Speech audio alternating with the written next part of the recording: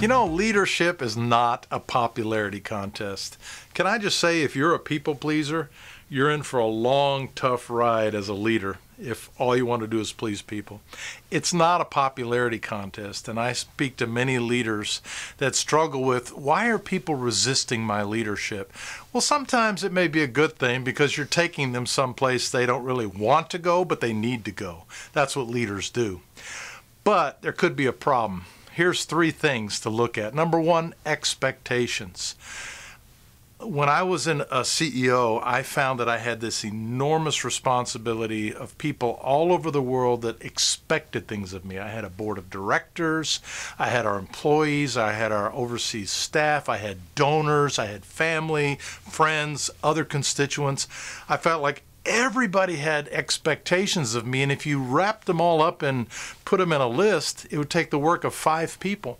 Clarify expectations. I had to regularly get in front of my staff and my leadership and my whole team and say, this is my role as your leader. This is what I can do, and this is what I will not do. Clarify expectations. A second problem is look at the control factor. You might be a control freak. People do not like to work for control freaks. Have you ever heard the verse that says, "Blessed are the control freaks, for they shall inhabit the earth"? Nobody likes to work for control freaks. Moses had to learn this from his father-in-law Jethro, to spread the load. Don't think you're invincible, that you're the only one that can solve problems, that can make things happen. Spread the load. The third thing you need to look for if people are resisting your leadership is the role. Are you in the right role?